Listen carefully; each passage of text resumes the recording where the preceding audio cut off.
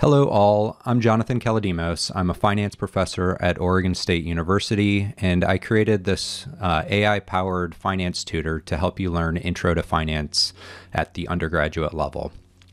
This should be viewed as a prototype that's rapidly changing, but I wanted to roll it out for the summer 2024 class that is being taught. So to access this tool, you can go to financetutor.ai, and you'll be taken to a landing page like this. If you click on Get Started, it's going to take you to this other app, financetutor.streamlit.app. This is going to change over time, but for now I needed something to get it working. Now, this tool, let me just give you a quick explanation of how this is different than using something like ChatGPT directly. The key thing here is that this tool is rooted in the textbook for an Intro to Finance course. So ChatGPT and other AI tools widely available are significantly more powerful, but they're going to incorporate information that's outside this course.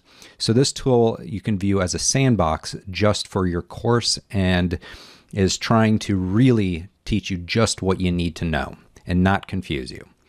So what I've done is created a couple different modes to help you here. There's quick questions, in-depth explanation, homework help, and then what I call create a study guide.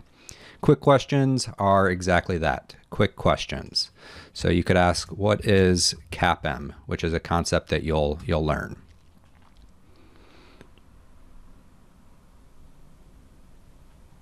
Now, one thing you'll notice is that this is a lot slower than ChatGPT, and that's because it's querying the textbook. And honestly, I'm not a developer, so I'm a finance professor, so I'm not as good at coding as OpenAI.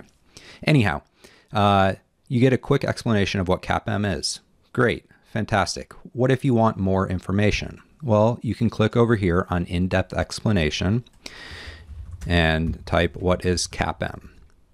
Now, this tutor does have memory, so you can be conversational with it, just like any other tool. Now, this gives you a much more thorough explanation, some of the key concepts, the formulas, and, here's an example and why it matters. This is something that I've put together as a way to teach this concept and help you retain that knowledge. Now, if we go over to ChatGPT and we say, what is CAPM? It's going to give you a fantastic answer. And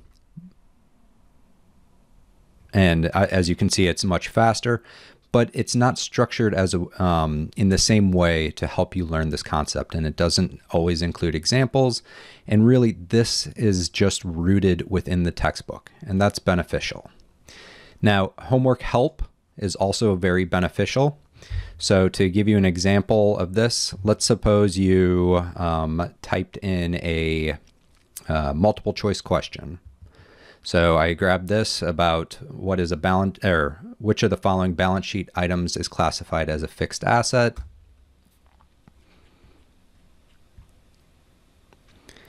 So what it does is it explains what a fixed asset is. It gives you a step-by-step breakdown of each one of those, provides a conclusion, provides, well, in this example, provides the right answer. And this is designed to help you learn. There's a lot going on in the back end to implement this this teaching method. Now, once again, ChatGPT is going to give you a great answer. But as you can see, it just spits out the answer, equipment. Same correct answer, but on an exam or on other homeworks or in contexts where you don't have access to an AI tool, you need to actually know why inventory is not considered a fixed asset. And, this explains it. So this tool I've created is there to help you learn as opposed to just getting the right answer. Though, you get the right answer also in this example. So the final mode here is to create a study guide. And this is a different style of mode where each there's separate topics, and these topics are clustered by learning objectives.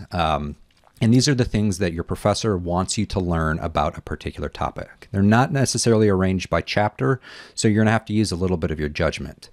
The way to think about this is that I'm putting a particular hat on the AI tool to get them to talk specifically about financial statements, or let's say capital budgeting or risk management. You can ask the same question, but they're going to explain the concept in a different way depending on the topic that you've selected over here. Now, to give you an example of what this mode will look like, let's say we click on risk and return and we say provide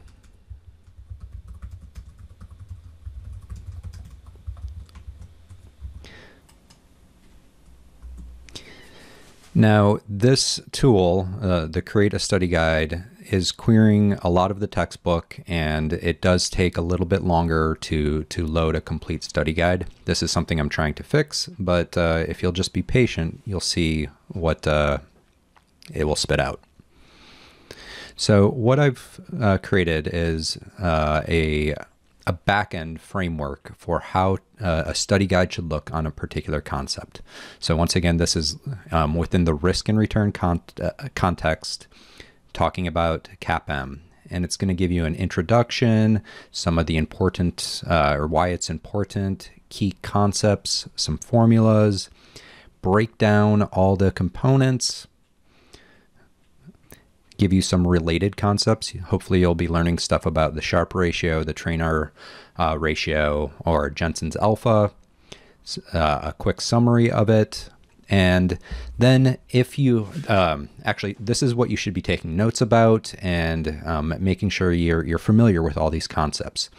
Now, if you went into selected a topic such as fundamentals or general economics or financial analysis, and ask the same question, it's going to give you very similar answers or a very similar study guide about CAPM, but it's going to be different and more tuned to that particular environment. Hopefully you're going to find this tool helpful to learning Intro to Finance. What's great about me coding this up personally is I can iterate very quickly based on your feedback. So please give your professor feedback and they'll pass it along to me. I anticipate the interface will change, how things are structured will change, and all of that is going to depend on your feedback and how you're using it. So please reach out. If you're an Oregon State University student, swing by my office. I would love your feedback.